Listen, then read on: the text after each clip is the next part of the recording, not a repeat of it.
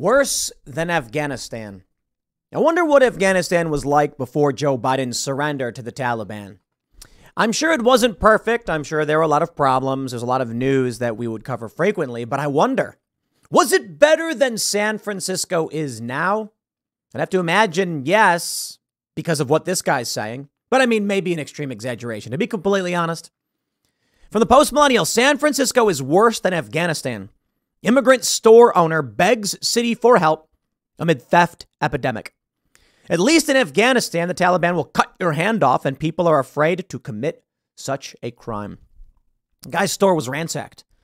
Ain't nobody going to come help you, dude. These are Democrat-run cities, and I got to be honest, the people of these cities vote for this. What more do you expect? But the post-millennial has another story. Portland bleeds population amid massive crime surge. Quote, it's like Portland died. Yeah. What do you expect? What do you think is going to happen? You know, I saw Tim Scott was on The View and he got booed for praising Ron DeSantis. And I just think I don't understand how you can just have all of this destruction and then cheer for it. Now, some people are just evil. And I think the reality is for people who watch The View, Tim Scott was on The View, they don't know because The View keeps them in the dark. They don't let you hear these things. They don't say these things. They lie, they cheat, they steal. They want you stupid so that you keep voting for this. Probably one of my favorite videos of this past weekend, is it's a community in Chicago booing and screaming at their local politicians who say they're going to be bringing in hundreds of migrants to sleep in their neighborhoods. And they're like, what? And I'm just, you know, I'm happy to see it because it means people are going to wake up. You can't wake people up by just telling them because people, well, they're arrogant and they don't trust you.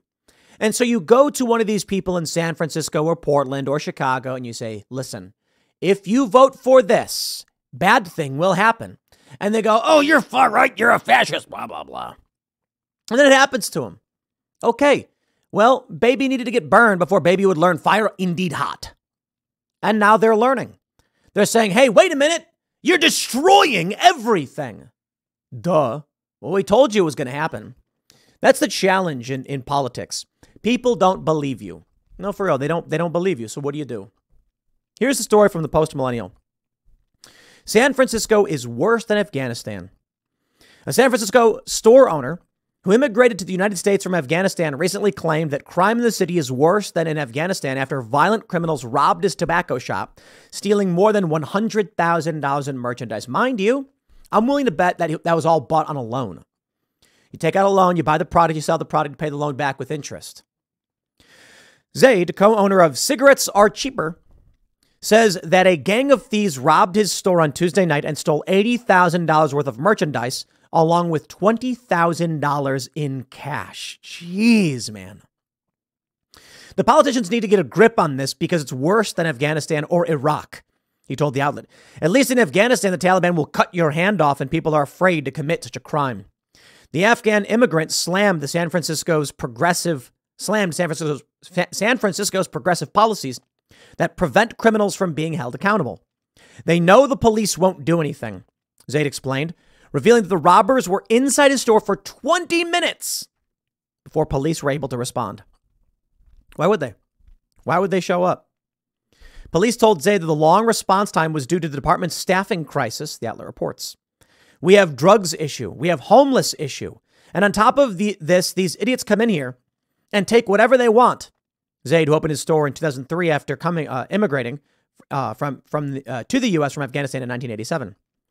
SFPD told Fox News that officers arrived on the scene at 2:44 a.m. and observed the window to the business shattered and items from the business strewn about the scene.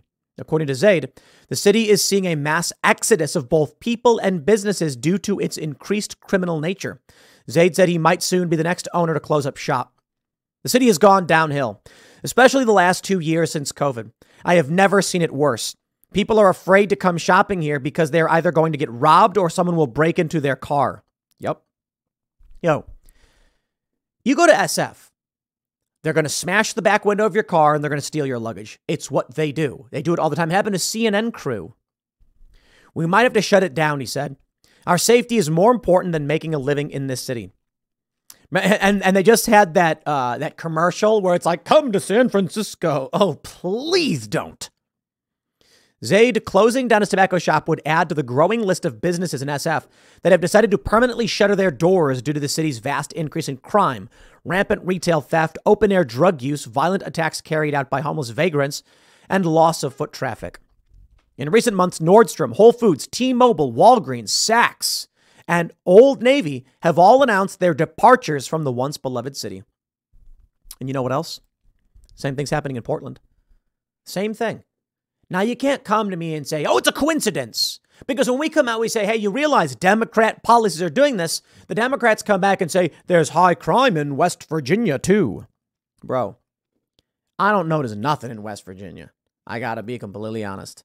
Now, in major urban areas, it's bad. But here's the thing.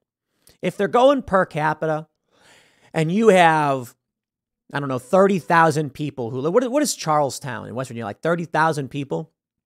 Maybe in the metro, it's 100. And so you might have a higher percentage rate per capita, but there's substantially more crime. So it's like, oh, you know, X percent in West Virginia, it's so high. And it's like, yeah, but there's only 30,000 people. So that really means that there were 7 robberies.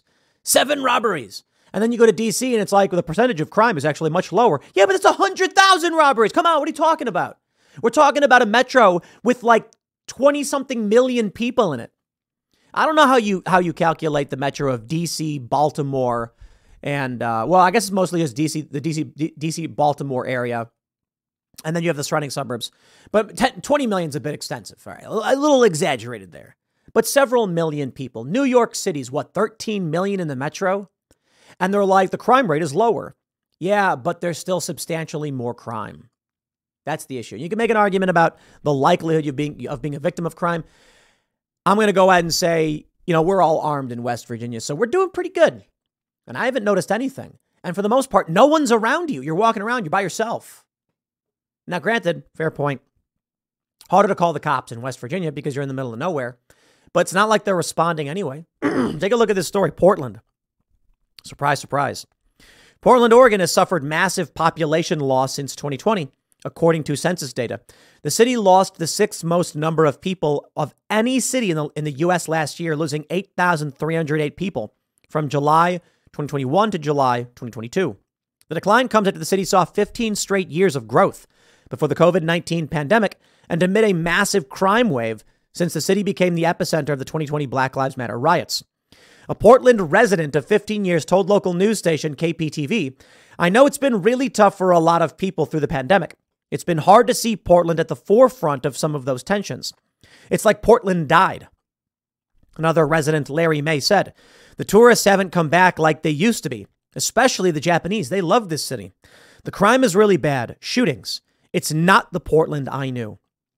A State of the Economy report by Portland Business Alliance stated, if trends continue, the economic outlook, especially for the city of Portland, is as concerning as any time since the twin recessions of the 1980s. It continued. Newly released census data suggests the region can no longer take net in-migration for granted, as it has for most of its history. People and businesses vote with their feet, and they are not voting for Portland, the city, or the region in the way they have in recent past. I wonder why. Good. I am glad to see it. When we were watching those riots and the fire bombings of buildings, we said, why won't anyone do anything? A roving band of psychotic death cultist leftists went to some guy's house with an American flag and threatened him with death unless he took it down.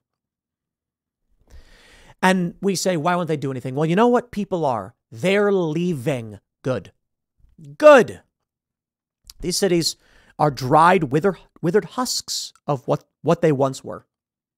And it's only getting worse. Now, I do think it's fair to point out, if people of merit and people of good conscience leave, then the cities will just decay further. It's a cascade effect, much like with the Bud Light effect. Conservatives leave, they become more liberal leftist, they vote for more policies that destroy everything. Maybe that's what needs to happen. The stock of these companies need to collapse. The cities need to collapse so we can start over. There's no question. Democrat policies make these cities crumble and decay. There's no question.